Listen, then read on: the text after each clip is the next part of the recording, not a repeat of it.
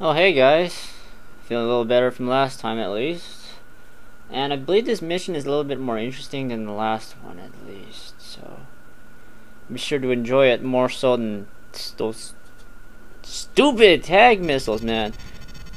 In this mission, the 134th will participate in a test of the new Pegasus-class stealth fighter, developed for Allied operations in the Nebula. The unusual design of the Pegasus minimizes the EM signature emitted by the fighter, making it all but impossible to detect with sensors.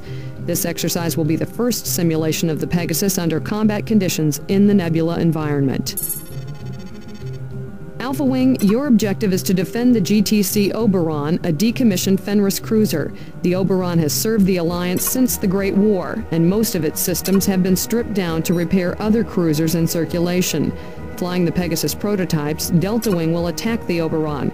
Your job is to repel their offensive.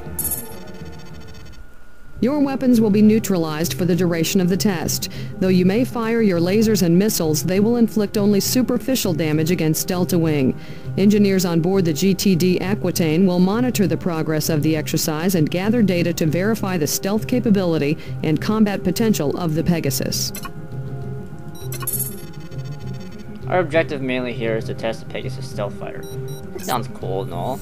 And ooh, we get his choice here. We get to fly the Herc 2, Myrmidon, or the Perseus. Well, you know what my choice is, so I don't even bother. Now it is interesting to note that our default loadout here involves a Sublock and the Morningstar. Why would the Morningstar be involved here?